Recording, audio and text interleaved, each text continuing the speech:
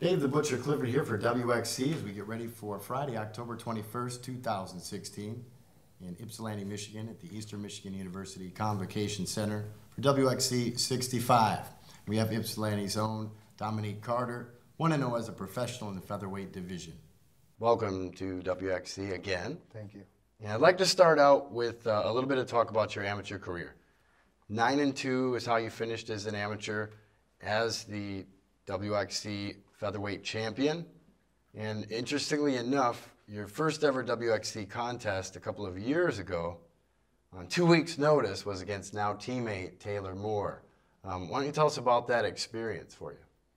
That was a big opportunity, obviously, fighting for the championship in WXC. I just had to take the chance. It's Taylor Moore. I knew about him. Thought I could outstrike him. Knew his ground game would be a little bit better than mine, knowing coming from SFS with their ground game. But it was a good fight. Ended in the second round, I think. He triangled me. After that, we became good friends, and now we train together, push each other all the time in practice. He's actually one of my main training partners. That's one of the benefits of an amateur career. One of the reasons why we here at WXC try to nurture amateur careers is for reasons like that. Quite often, training partners have met each other through combat in the cage, and they end up pushing each other to the next level together. Right. It's good to see that as well. Now, when we talk about Scorpion Fighting Systems, we got to talk about in-state rivalries, because you guys are one of the few teams that has embraced that and actually has the numbers to field opponents for a couple of the other squads that have maybe been here a little bit longer or have had people who have been doing this a little bit longer. Now you got the numbers, and you guys are taking victories here back and forth. Michigan Top Team is one squad that we see a lot of matchups because of the fact, not because there's necessarily trying to be a rivalry nurture or anybody dislikes anyone, but those two squads are well attended, well represented in every weight class, and the fans want to see it. Right.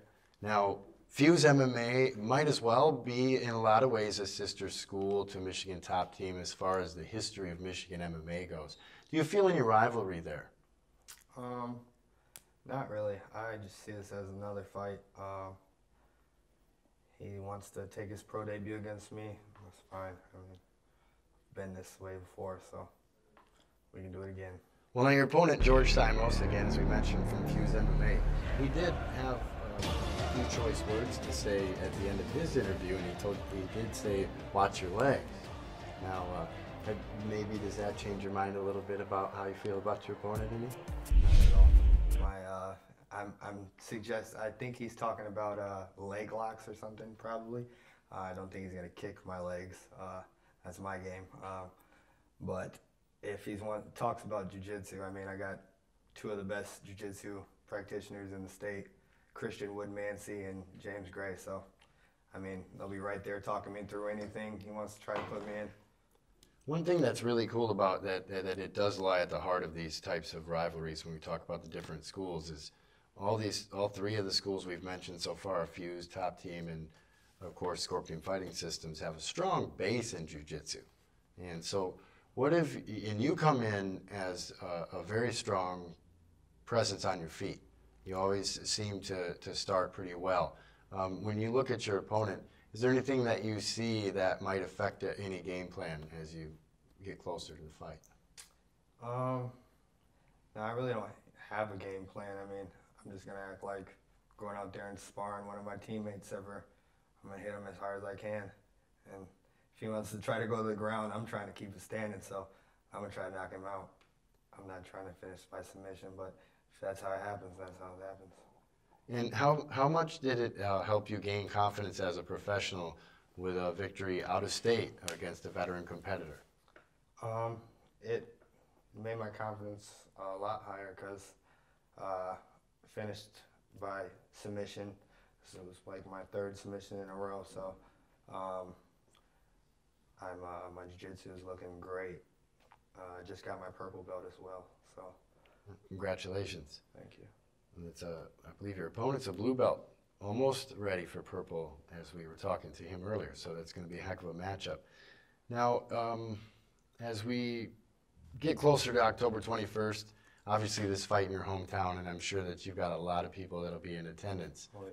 Anybody that is on the fence that may be watching this, or anybody that will be in attendance at the EMU Convocation Center, what kind of a message do you have for the fans, and why should they pay particular attention to this contest? Because this is our city. This is where I grew up. Everybody knows me here. It's gonna be, I'm guessing, hundreds of people there for me. Trying to sell a bunch of tickets. Just ready for this fight, for it to happen. And then the final question would be, what is a message for George Simos before you guys get in and let him lock the door? You better work on your takedowns, because we're not going to the ground unless I say so.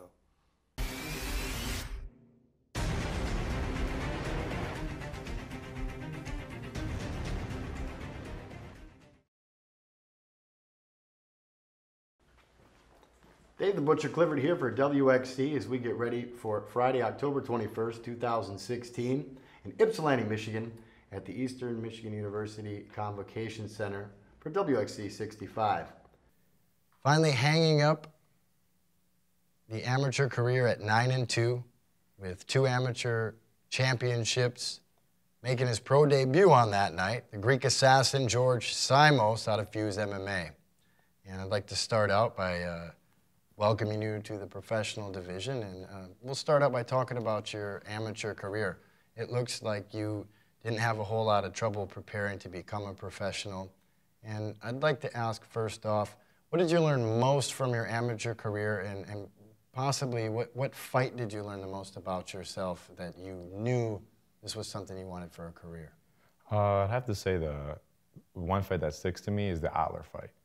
It was pretty much taking my first loss, and really taught me, you know, in that fight I could have done a lot better. I think I didn't give it myself, like I didn't give my all in there. And after I took that loss, I went back to the drawing boards and took on like a 4-fight winning streak, taking the TXC strap and then taking the WXC strap. And yeah, that fight changed me for the better. And now, making your professional debut at WXC, what does that mean to you to do that for this organization? WXC has always been good to me. They've always had fighters, never had a problem. Always had my fights known early, you know, no last minute changes. And they've always put on like a good show, I feel, so I'm glad to do it for them and definitely put on a show for everyone over at WXC. And now with the coaching staff at Fuse MMA, you know, co-owners Ben Lagman and Don Richard have really been putting together a solid team of competitors. And when you add 10th Planet Jiu-Jitsu Ann Arbor to that, you got a blue belt, you're getting close to purple status in both, you know, Kaik Jiu-Jitsu and then 10th Planet. What do you do for striking? For striking, well, I train with a lot with my 10th Planet coach, Adelaide Cleveland. Not a lot of people know him, he's still kind of like under the radar. But I've been with him since I was 16 years old, training out of Martial Arts Unlimited with a guy named Chris Maljury, who was also my original coach.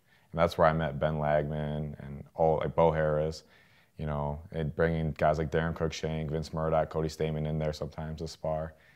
But anyways, yeah, I usually work my striking with Adelaide. You know, he's got 10 different black belts. He's trains at King's MMA in California under Rafael Cordero with those guys, and usually I make trips out there to train with those guys.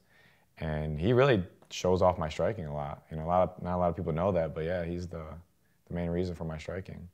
Well, one way to ensure that you're going to have to get good at striking is to become a black belt in jiu-jitsu, right? Yeah.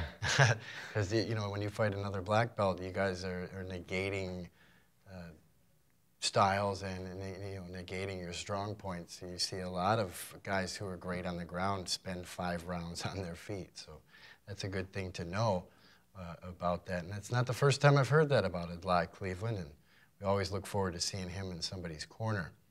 Now, your featherweight opponent here in your debut is going to be Dominique Carter from Scorpion Fighting Systems. Now, Scorpion Fighting Systems, not quick to make a lot of friends with other gyms. It's no secret that Michigan Top Team, who widely regarded as somewhat of a sister school of Fuse MMA, at least up until this point, until there's money on the line, you guys are all pretty much good friends, as far as I can tell, correct? Yeah, I mean, I got no beef with anyone over there. Now, does the rivalry with SFS transcend in both camps? I mean, do you feel a little extra challenge, or you know, that you want to get a little more out of your opponent in this contest? Not really, honestly. The main thing I focus on is just my opponent. So it doesn't even matter what camp you're from. I'm just focused on you and getting that win in highlight reel fashion.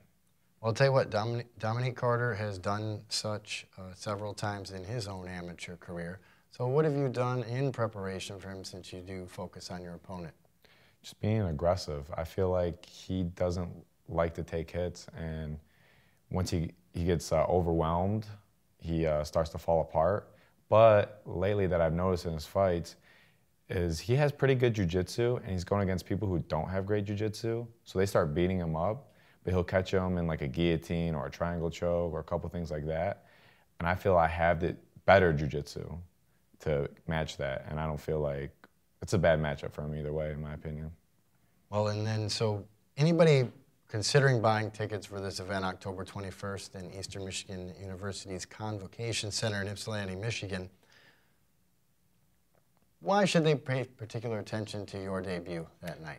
Because I bring out the best fights. I'm not afraid to get hit. I'll definitely throw and stay in the pocket, but I also do so intelligently, and I throw good jiu-jitsu. I got all types of wins. I got TKOs, I got submission wins, and I'm just fun to watch, so. Do you have a message for your opponent before you guys step into that WXC steel and let him lock the door? Hide your legs.